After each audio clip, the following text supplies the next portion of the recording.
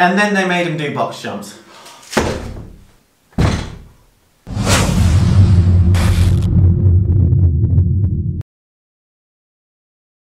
Immersive sports science. Sports science, and in this case exercise science, not bro science. Not bro science, get out the door. If you like what you see, smash that bell, smash subscribe, do all the likes and that. Call of action over, let's get on with it. Now The Biggest Loser in the USA at least was on a massive hiatus. It was a successful show that went round during the early to mid noughties. Went global across different nations like Britain, Germany and Australia as well. But the original was always a highly contentious show, mainly because of the way it treated the obese participants who partook in the actual show. I'm bored with the pathetic story! It bores me! Get on the ladder! Are you ready to work? Are you ready to work? If you quit on me again, you go home and no one's gonna chase you! The Biggest Loser is a reality TV show where the participants aim to lose as much as they can during the show's time period. In the US show, at least, the loser, or the biggest loser, the person who loses the most, ends up winning a huge cash prize sum.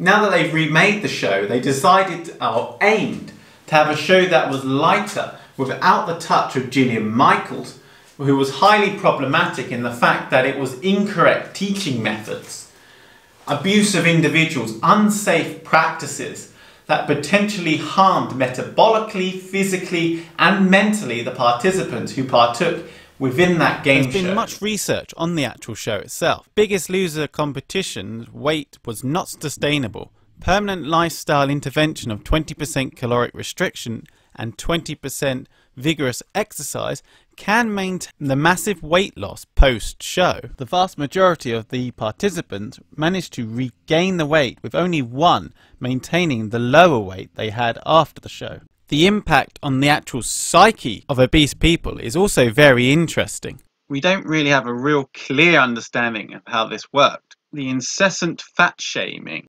or shall I say the institutionalized bullying by the show, definitely had an impact from the research shown on people's views and opinions on how to exercise and whether it is actually worth it to exercise. However, all the research so far has only been done on the American participants, and only a small percentage of them have actually partaken in the research. There are different formats and styles they could have chosen. For instance, the British style was a very soft approach towards training these individuals. I can see by your face you're disappointed. Yeah, I'm done. I've had enough.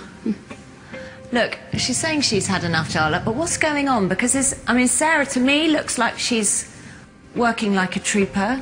Sarah, I think, has the type of body that is going to put on muscle quite quickly. So we all know that muscle weighs more than fat, and that could be what's happening in her instance. I don't want bloody muscle. Go and get a hug off your fellow teammates. They could have chosen the Australian or the German versions, which was like the American versions, but with the threat of not being sued by anyone, so they got rid of the actual torture element of the show. So out of those two versions, which did they choose for this new remake? The UK softy approach, or the German Australian hardcore approach? Or shall I say the institutionalized bullying. That one's pretty boring, so let's stick with what we know.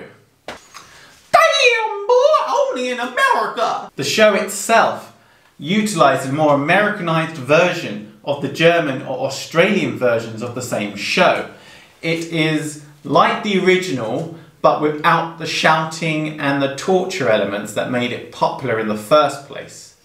Thank God. This time with a greater, or supposedly greater, heavier influence upon preparing the individual participants towards their time outside and with their social care in mind. The The show was described by Alan Roberts of Everyday Damn Fitness as the mental and physical torture of obese individuals. This took some criticism from the likes of Steve Cook, who really should have kept his mouth shut in that response. I know Alan Roberts is not a saint, triggered and green and all that, but never go full Steve.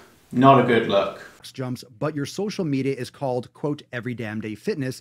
Since when is working out every day okay? Doesn't mean you're lifting weights every day, you fucking moron. Yoga, you can't do 4 days a week of training and do yoga 3 days a week. My point is you look for the negativity. No, Alan is actually pointing out a horrific fucking first grade personal training level observation. He's pointing out the fact that you had an obese person doing box jumps and it's fucking stupid, to which I 110,000 fucking % agree. You fabricate things and make things up, and of course you find things because it fits your agenda. No, he found you doing something really stupid on national television and called you out on it in a video, and you got butthurt. I hope you enjoy your 18,000 followers, because you'll never have real impact because you bash what you hate instead of promoting what you love.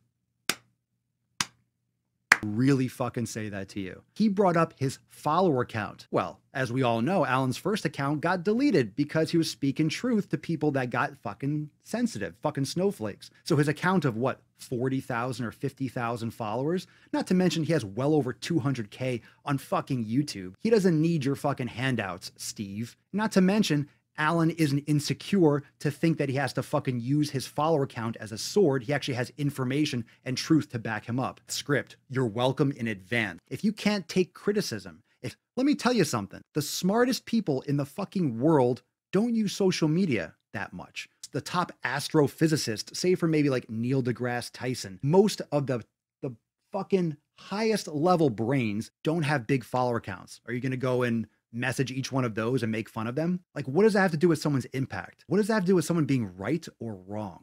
Bob Harper was the only original person from the original show. He was there as the presenter. Lugo, an obese to beast body transformation success story, and Gymshark Golden Boy Steve Cook, oh, I'm so clever, I've got so many followers, were the main trainers.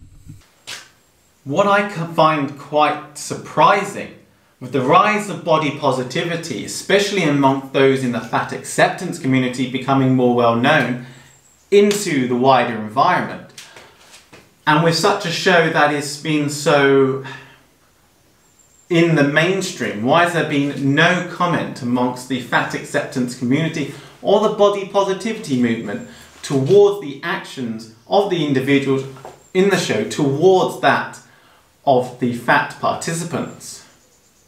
In fact, there's been hardly anything at all. The only two papers I found, one from the New York Times, dated back to 2016, after the last show finished, before the current versions of shows. For a movement whose the extreme part dictate that they are being discriminated against, this is an obvious form of discrimination.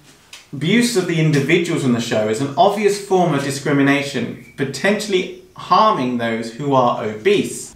And most of them are probably going to be gym newbies, meaning that they don't know necessarily how to train.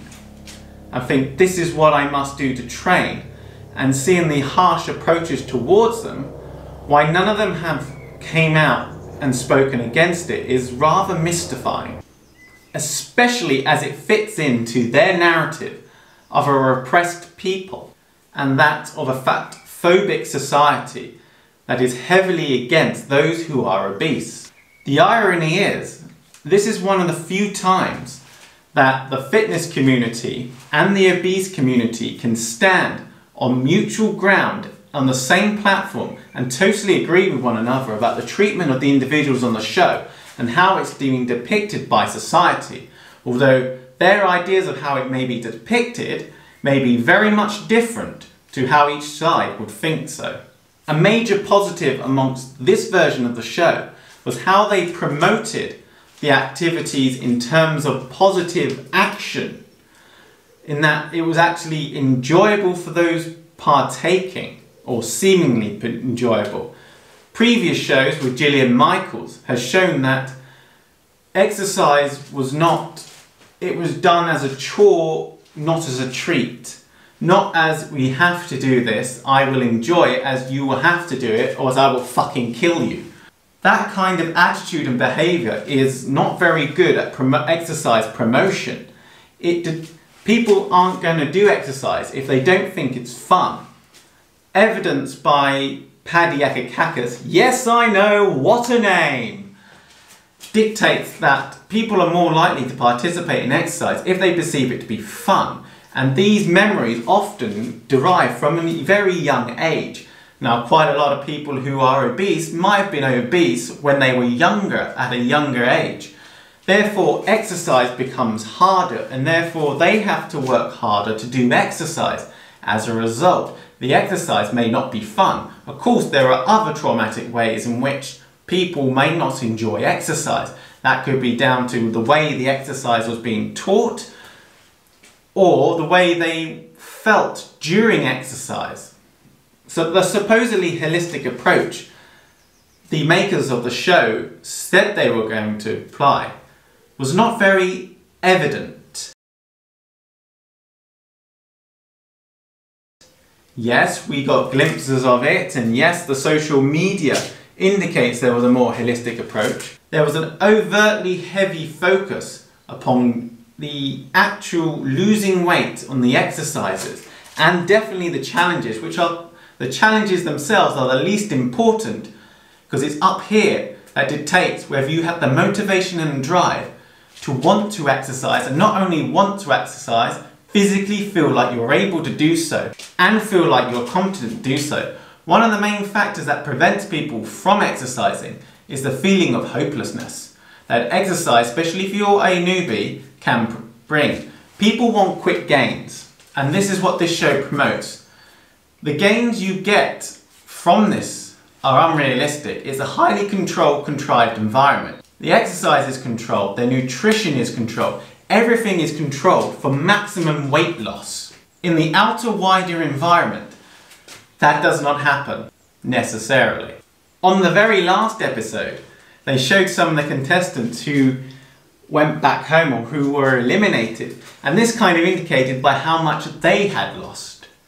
Yet again, it might take a critical mind to observe that and realise this, if they are unaware of that information. If you're not, then you look at the show and think, this is the way I must train in order to lose weight. Do I want to train like that? That seems awfully a lot scary, and I will back away. And as a result, you end up losing them to want to exercise, and as a result, that cycle of getting bigger and obese continues. A respectful, yet to the point, no nonsense approach was utilised when discussing matters of fact and health. In terms of the style of the show and how it was put together, from a production value, obviously it was very strong. There was multiple approaches to it. Yes, it started off with all that cheesy music that you expect, and the cheesy audio and language that you would expect from an American reality TV program. But likewise, this is where the cliches end. The show then goes on into its kind of similar approaches to what they would have done previously, just with the added social support element that was kind of lacking throughout the rest of the show. In terms of production, if you had a disclaimer saying please do not try this at home because it's in a contrived, controlled environment, yeah, you should have had one of them. The training at times was perfect and applicable to this group, and at other times, especially with the plyometrics, was totally inappropriate and quite frankly totally dangerous for those individuals. For instance, they might break their ankles because their body's bones aren't used to carrying that weight and putting it through a force, which gets me to think and wonder, who actually came up with these training regimes? It is well known that the trainers themselves aren't necessarily the ones coming up with the programs. It could have been the production team. The training methods themselves were well and utterly dangerous. They were a 101 of what not to do when training an obese individual, especially someone who's never trained before in their life. We are talking about sedentary individuals within the first day And it's like trying to get them to do a 1 mile run, putting extra load through their joints that they are not used to. Now, it's like trying to get from couch to 5k within the first hour. Really guys, you're going to get yourself an injury. And we saw that in show 3, where one girl broke her ankles trying to do a Tough Mudder style S, or Nuclear Run style S, or assault course. And then they made him do box jumps. Sorry guys, I just had to whack some sense into my brain because I couldn't quite believe what I was witnessing. Now I must throw the devil's advocate there in saying that every person is an individual and you have to take on what they want to do. And it's easy to misconstrue their own ability or misinterpret their ability just because they are obese. I have seen coaches talk about, and a triathlon coach in particular, talk about having an athlete who was slightly overweight and him being heavily involved in work in terms of this guy was not motivated, not wanting to do triathlon. But in reality, this guy ended up being really good and ended up becoming GB quality athlete. And I've seen personally myself, I've tried to keep things simpler. In reality, I should have made the exercises a lot harder. I took the fact that they were overweight and tried to keep it simple, but misinterpreted their ability. Now I've had people who probably looked a lot healthier, but who weren't as able to do some of the exercises I set for them, which I thought they would have been able to do compared to the obese individual. So we have to take every individual regarding their exercise ability into account, but at the same time everybody is individually different, so therefore you're probably going to misconstrue. And this is where information about Rosenthal, Parmenion effect and other variety effects revolving around people's perception of ability and who will do well or not. And this can become clearly evident in the way the coaches, particularly Lugo, especially having a broad look at her participants, ended up focusing on one rather than focusing on the individual who needed the most attention, but at the same time trying to spread that attention across each participant. Now, if an obese individual wants to do a HIIT class, let them do a HIIT class, but tell them to be mindful of the impact it can have in their joints. Be mindful of the way that being overweight means that you're more likely going to be working at a higher work rate than someone who is not obese. And as a result, the exercise is harder for them. They might overheat quicker, for instance. But the individual has to decide whether they are capable to do it. And sometimes it's up here. But most of the time, you as a PT, you can't necessarily interpret what's up here. You have to interpret what's in front of you and how you can best benefit your client without necessarily injuring them. As a fitness instructor, I've had obese individuals turn up for my Les Mills Grit HIIT classes. This is where adaptation of exercises, modifiers as they Beachbody like to call them, are vital. You want to do the exercise, you want to be like everyone else. They want to be the hip or trendy person who does these high intensity classes.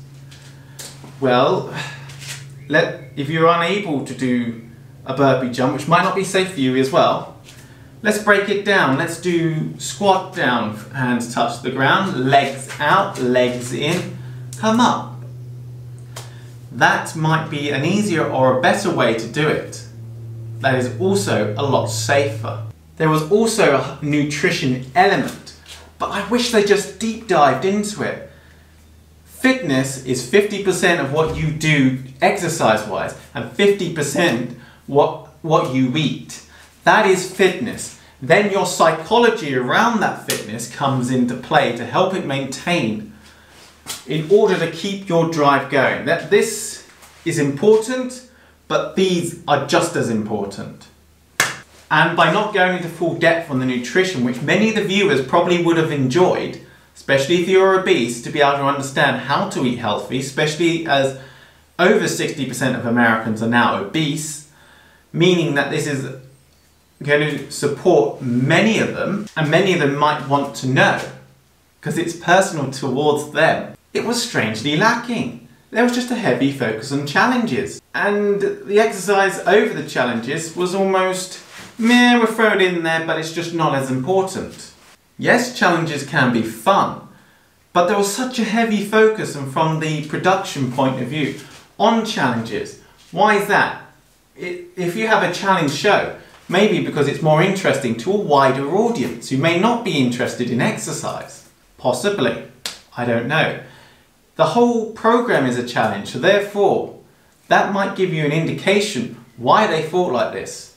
It's just a more interesting way, and their bias is bent towards that. For me, from a scientific point of view, I like to hear the whole holistic elements around it, the nutrition, the psychology, the sociology. But that's where my biases lay. What I also like is scientific information, and that's also where my biases lie, really. Science helps to explain, if it's nuanced and in context, why things happen, how they happen, and how they can improve that individual.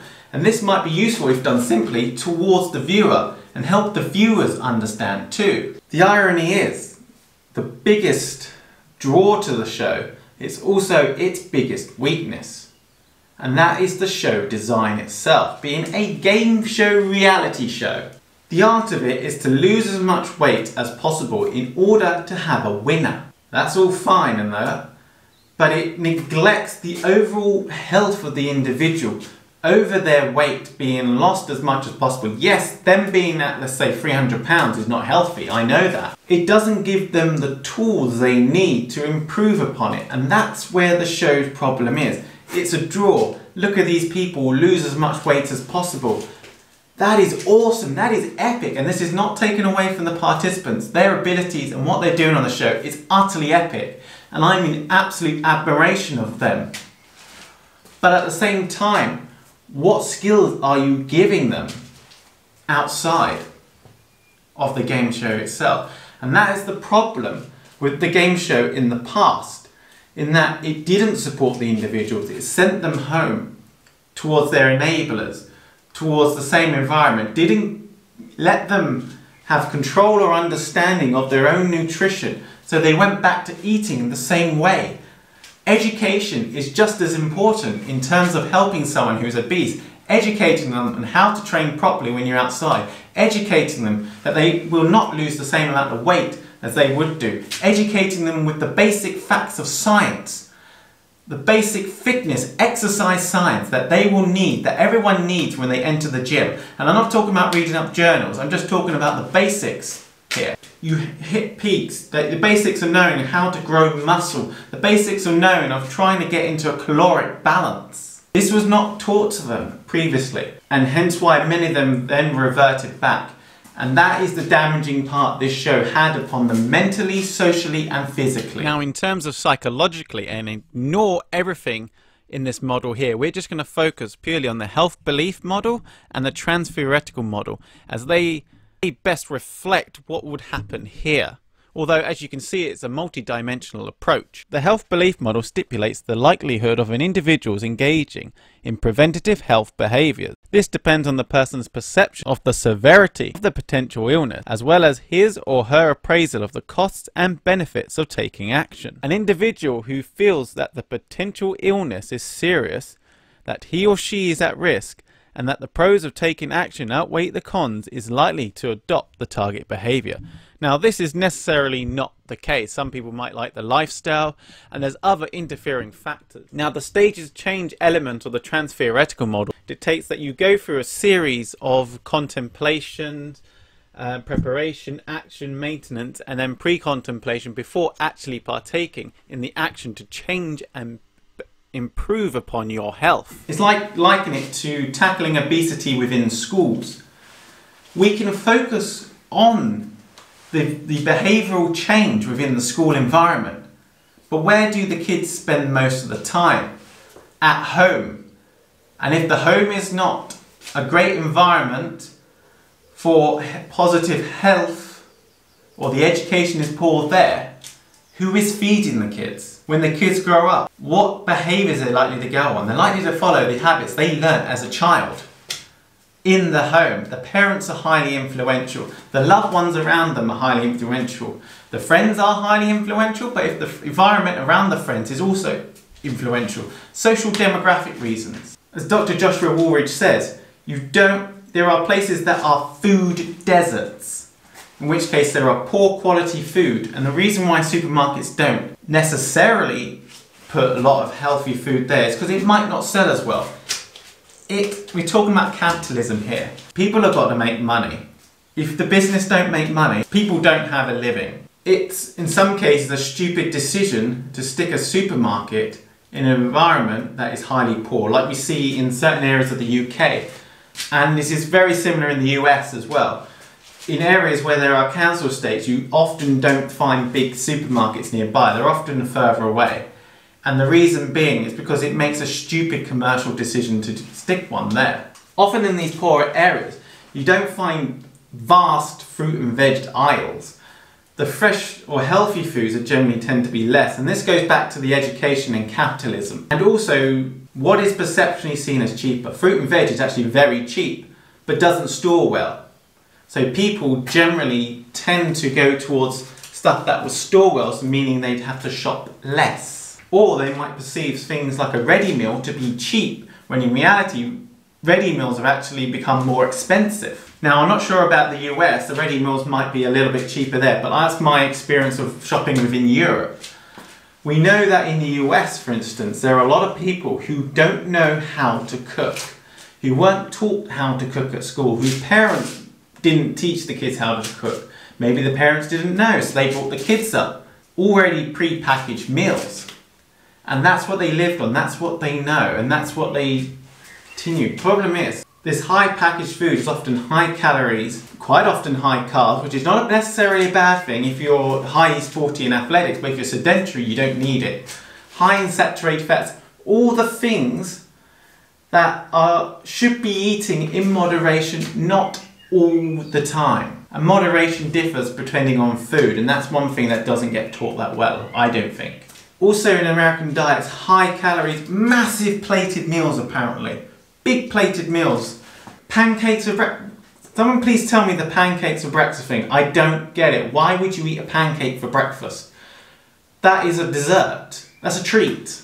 The knowledge is there, it's just that the film company doesn't want to express it for whatever reason. Right. Is it because they don't want to get sued? I don't know. Is it just because it's just not that interesting than the challenges? The social media content, on the other hand, good, okay. Training methods, good, well, okay, expressed, well expressed, but contextually they have to be towards the individual themselves, and Cook and the other person explains it really well. I don't have a problem with it really. The social content that should have gone in the TV programme was on snippets online.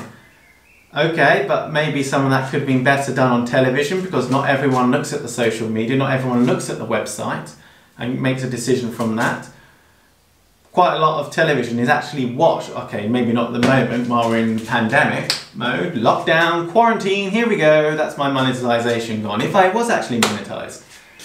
In these dark times, maybe not so much, but generally most television is actually watched live. And as a result, a lot of people who may not want to express, maybe because of algorithms, it doesn't necessarily enter their filter bubble, or they might not just want to search on it online, may not find this stuff.